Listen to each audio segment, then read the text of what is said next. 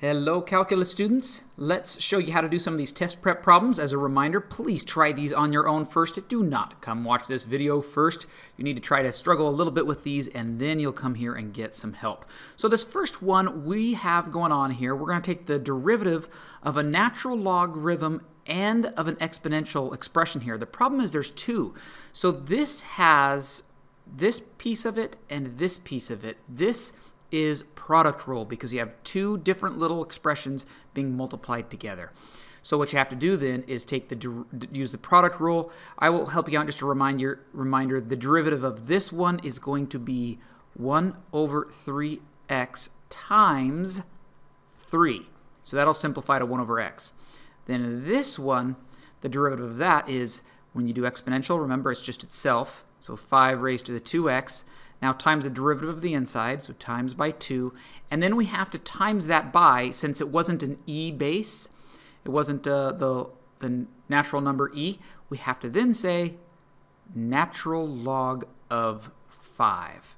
Okay, so this is your u, this is the v in product rule, derivative of the first times second one left alone, blah, blah, blah. Do that with the product rule, and you should be able to simplify things out and get one of those answers.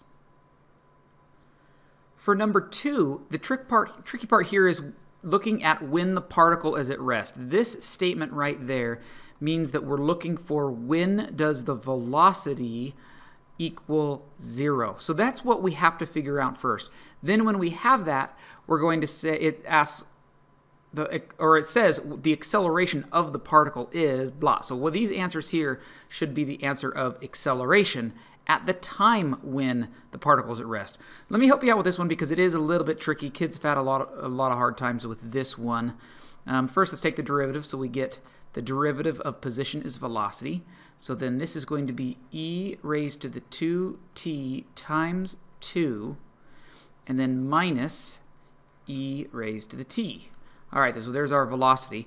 Acceleration, because we're going to need that one as well, is going to equal, so now this is e raised to the 2t times 2 times another 2, so it's going to be times 4 minus e to the t.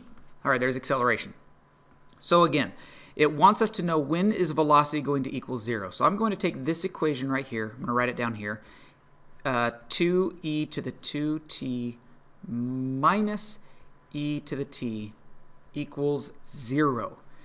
Once we can solve this, we then take our answer and plug it in to the acceleration equation, I should say.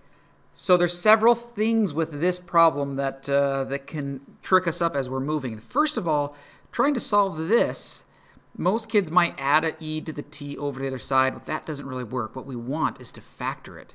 Factor out an e to the t. Okay, so now what's going to be left here? 2 e to the t minus 1. If I factor around an e raised to the t from each of these factors and pull it out to the front, this is now 2e to the t. This one is just 1. Okay, so now that you can solve that one, you should be able to notice that when you get this, let's just rewrite this, e to the t has to equal 0, or 2e to the t minus 1 has to equal 0.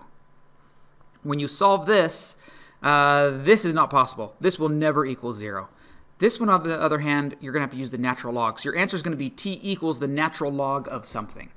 Okay, so then go from there, and then you're going to have to use some logarithm properties to be able to solve the rest of this. But that's how you set this up.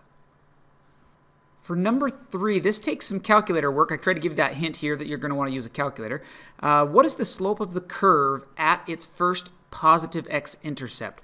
The only way we're going to be able to do that is to plug this into a calculator to figure out when is that very first x-intercept, positive x-intercept. So let's pull that up on the calculator. Okay, here I've entered it in the calculator, and I'm going to just double check real quick what's my mode in. It is in radians, good, because for calculus we want it to be in radians. Now, I'm going to adjust my window right now because I only really need to see its first positive. So I'm just going to go from 0 to 5, see what that looks like. My min and max, I don't even know yet. Let's just go ahead and graph it and see what I get.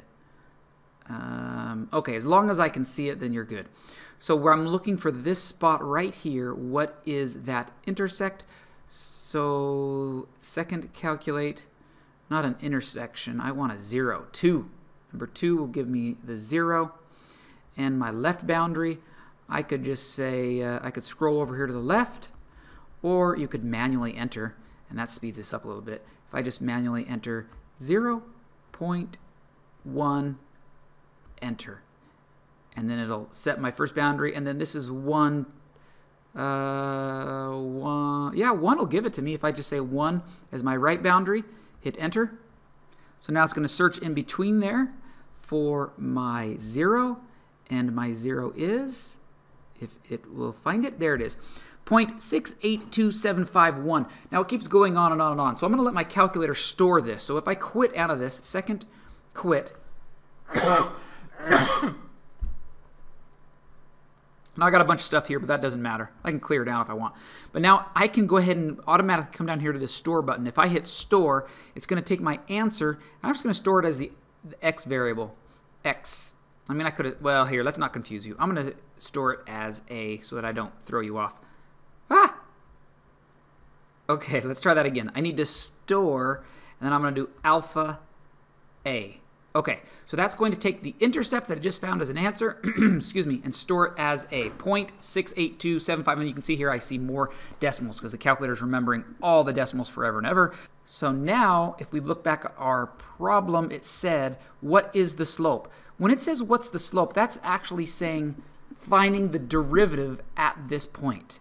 So I could manually write out the derivative and then plug this crazy number in, or I can just let the calculator do it for me. I've already plugged the equation into y equals. So here's the nice thing. I can do, here's a quick little calculator speed exercise. We can say math, and then option 8 will do the derivative. I'm going to do it with respect to x. And then my equation I've already stored in my y variable, so I'm going to do the variables button over here to the y variables. And then the function number 1, I stored it in the y1, so I can just go ahead and hit enter. And now it's going to take whatever I entered into y1, and I want to evaluate the derivative at the point when x equals, and remember how I stored it up here? I stored it as a. So alpha, and then a, and enter. And there is our answer, 1.704 rounded 1.075. All right. So I pretty much gave that one a hold to you, but you had to see the calculator work, how to do that one. The key to number 4 is this part right here is parallel tangents. In order to have tangents that are parallel, that is saying the same thing as the slope of the tangents are equivalent. Well, if the slopes of a tangent, or remember what a slope of a tangent is? That's just the derivative. So that's saying that the derivative of these two things, that f prime has to equal g prime. That's what we're trying to figure out. So if we take the derivative of f prime, that's going to be 2e raised to 3x times 3 with the chain rule. Then that has to equal 15x squared. So in order to figure out when these two things equal each other, you can just graph them. Graph this one in y1, graph this one in y2, and plug those into a calculator. And once you've done that, you can just see where their intersection is. Wherever they cross, that'll be your answer, because that's the x value when they have the same parallel tangent.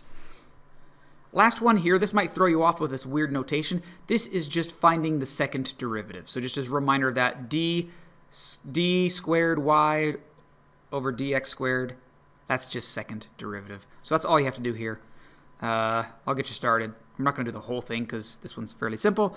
But derivative of cosine, remember, is negative sine. So I'm going to have a negative 3 sine of x over 3, and then times the derivative of the inside here would be a 1/3. So then you can simplify this up.